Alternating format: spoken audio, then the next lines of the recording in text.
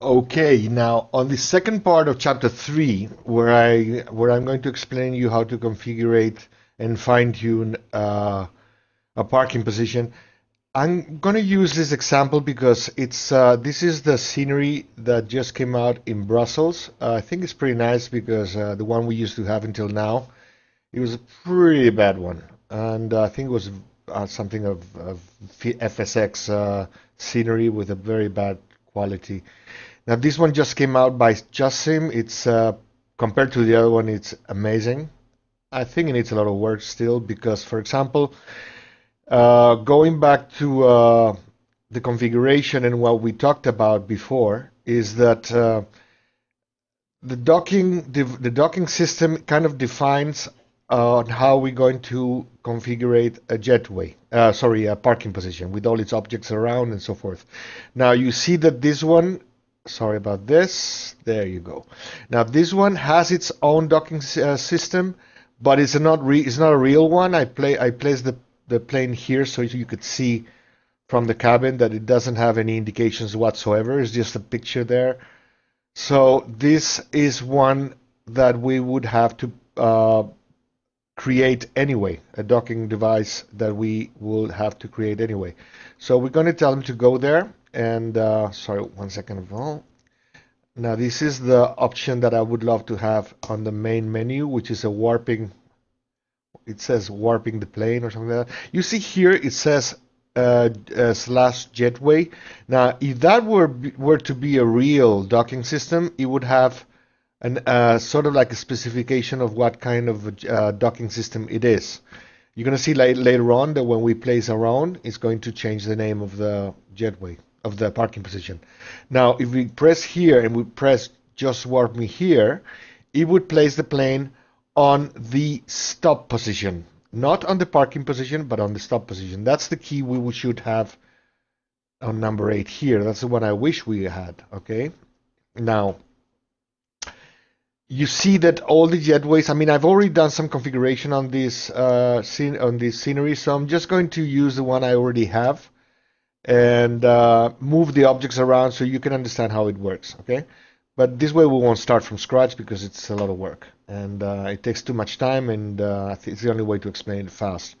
Now, the first thing we're going to do is we're going to customize this parking position, and we're going to press here the select all parking. We're going to go to the gates, and we're going to go, see it has also parking positions, but we're not interested on those. We're just interested on the gates. And we're going to filter the ones with jetways. See, that should change, but it doesn't work very well. But if you play around it and you press it here, it's just going to highlight all the possible jetways that you have on that area. Now, the common element to all of them is that you don't have parking system. We're going to tell him to put this one here to see if it's the right size. No, it's not. That I knew already because it's the same case as Madrid. And we're going to use this one, and that might be the right one. Okay, now unfortunately, and this is something we can't fight with, it doesn't place it on top of it, so you're going to go and have to go get jetway by jetway and parking position by parking position, placing it on the right spot. Okay, you're going to have to go into every parking position anyway, as I will explain you in a minute. Now, by doing this, you probably see that it has added a docking device on every parking position. If we go here, okay, using the Y key, so it kind of places it. No, it's not bad. I mean, it has done a good job here. Yeah, it's done great. So we wouldn't have to move around that object anymore. And just to see and just to prove that this works, we're going to go back to the here and ask him to, we want to go to, see, he has changed the name of the jetway having the save dock on top of it with the copyright on it. Now, we don't want to warp the plane, we just want to see how it works. And see, now it goes operational. Now, if we start moving forward, it already detects we are on an Airbus 320. We're a bit to the left.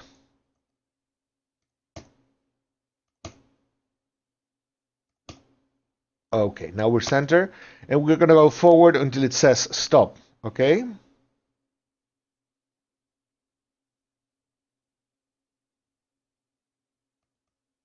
Okay.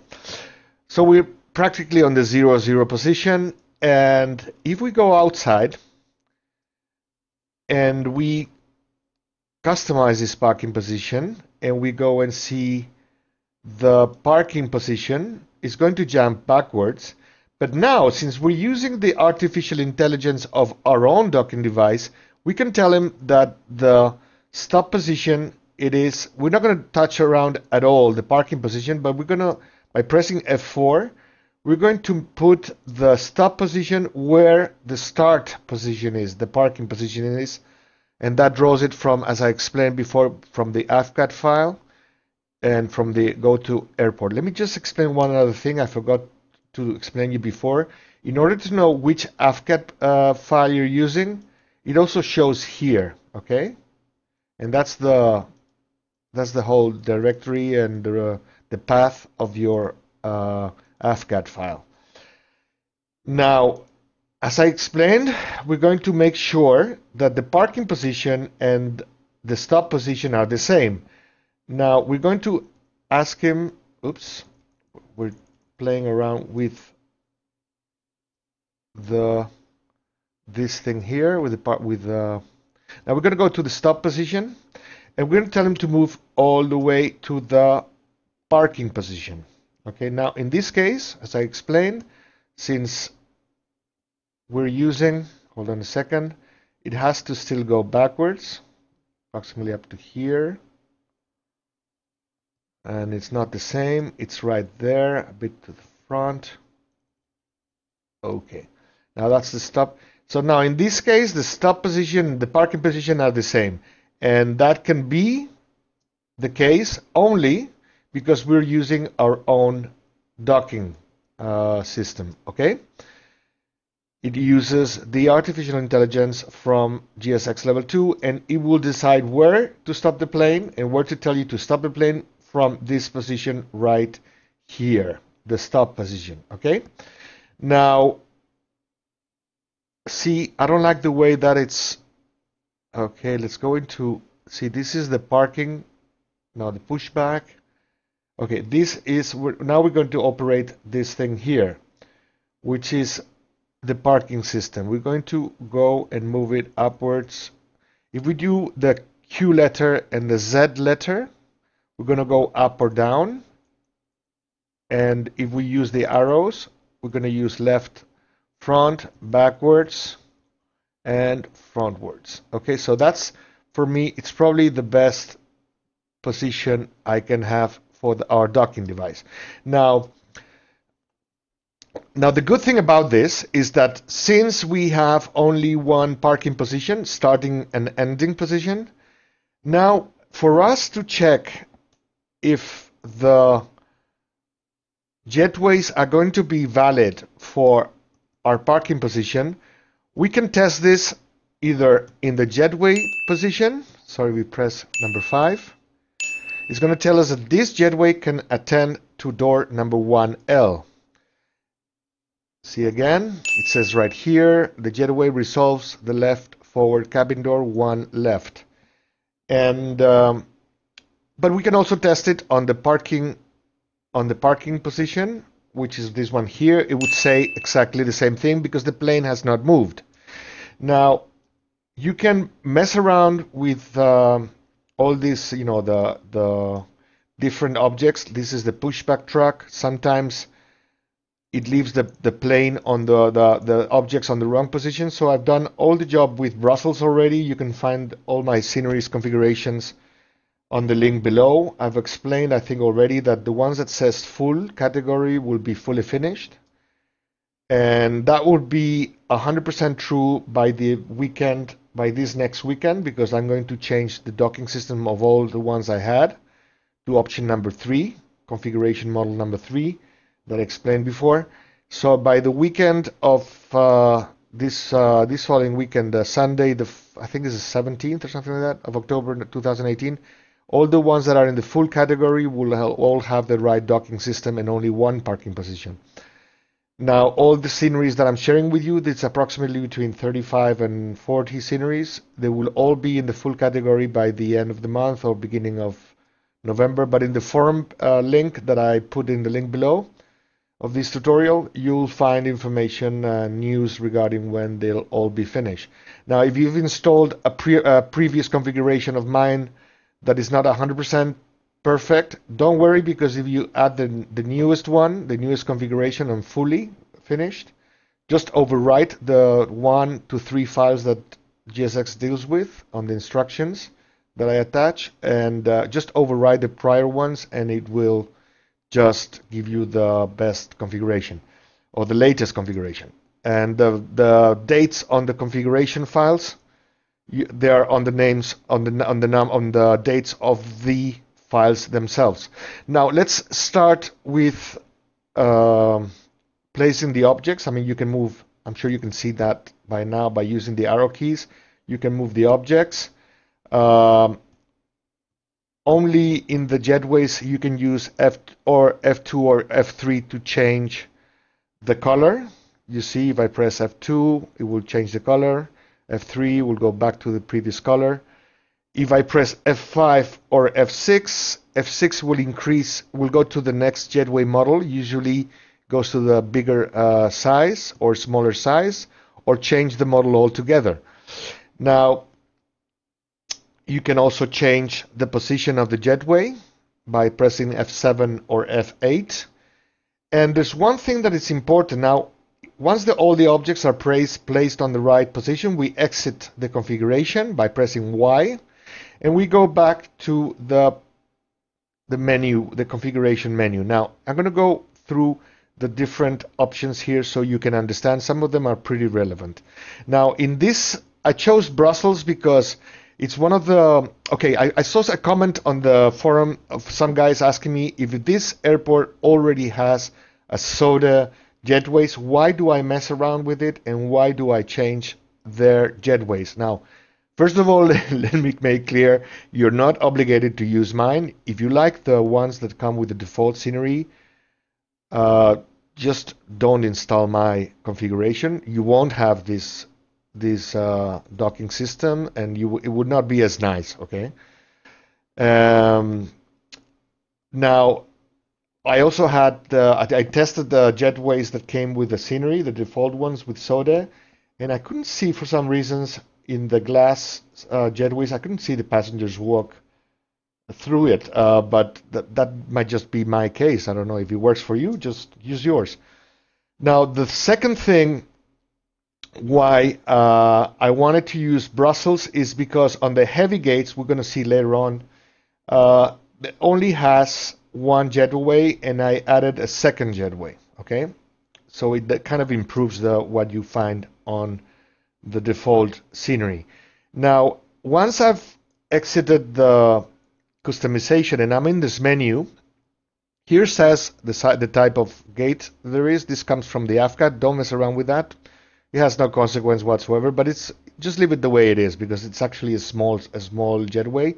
Now, to do the configurations on the small jetways, on the small parking place, I use an Airbus 320. On the heavy ones, I use a 747. Now, on the medium ones, I only fly the PMDG, the 787, 789. You can use a 789. That's probably the most medium one that I have to configure the right position of the objects. I think that's pretty important that you don't use a 747 to configure a small and the other one around. So now the second thing I touched, I put here 70 meters so I don't get the annoying message that this parking space is too small for your plane. In chapter 5, I believe it is, there's a chapter on errors. This is the classic error. So this takes care of that. You can do that in the global customization. Now, The next one, I'm not going to, okay, now this is the parking radius in meters, in left and to the right. And I'm going to explain this because it's very important. Now, if I go into the customization of the jetway, okay, you see that there's a circle around the plane. Now, that's the radius of the plane, okay? You might find when you enter the configuration of one of your sceneries that you're going to find by default all your vehicles that are right beneath the plane, and you're going to have to start moving all of them far away. And you know, the arrows keys that move the objects, they're kind of slow. I wish they had an option to move them fast. So if you have to move the objects far away, and all of them, is going to be time consuming. So that's why they have the option of radius. If you change the radius of the plane, of the parking position, that means it's not going to place any of the objects, of the trolleys, of the stairs, and so forth. They're not going to be placed anywhere inner of this circle right here. So if you find yourself in a situation where all these vehicles are placed under the plane, or you know that you have to move all the objects a lot, just change this by pressing F5 or F6. You know, it makes it smaller or it makes it larger. So let's make it really small. This is the case I was referring to the smallest size possible. Now, if I exit the customization and I go back to the parking,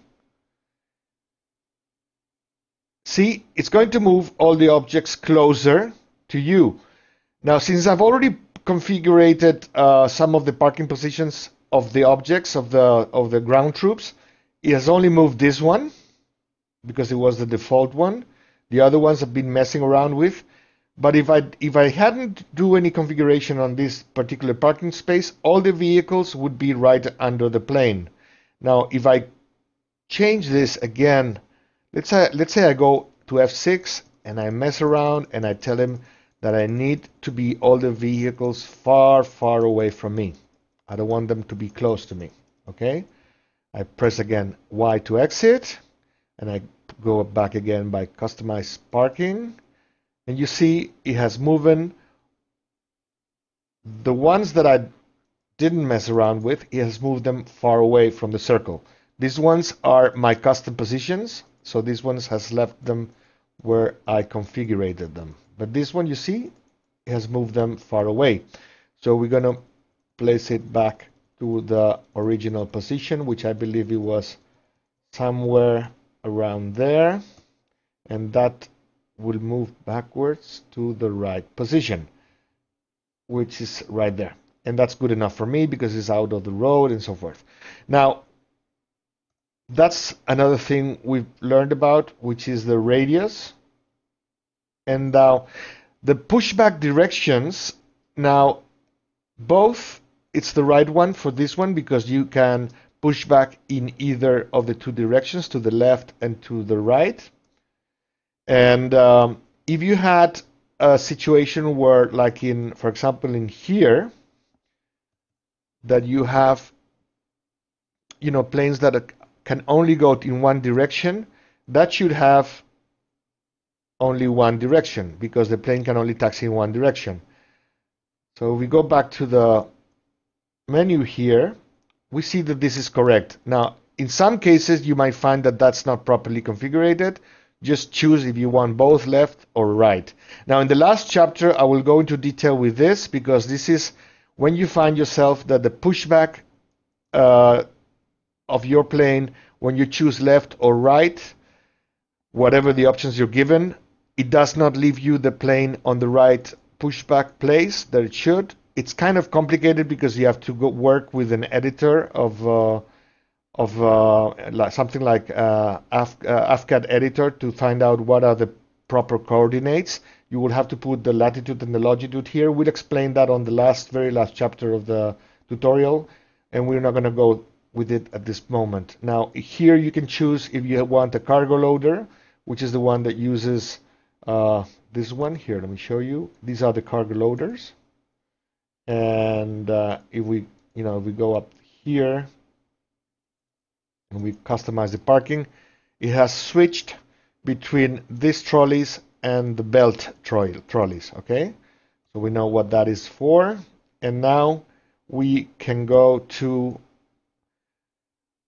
this was the option we pressed to exclude the radius. This is just to customize all the vehicle locations, you know, the ground troops. Now, I always use GSX jetway. If I have two jetways for heavy positions, I call them one inner and the other one outer. Here is the different types of jetways you can use. These are the colors. And the same for the bridges. We're not using bridges here. Bridges is the extension that you can have to a jetway to make it even longer. Ground markings, if we want ground markings on the scenery, this one has its own. We don't want them anymore.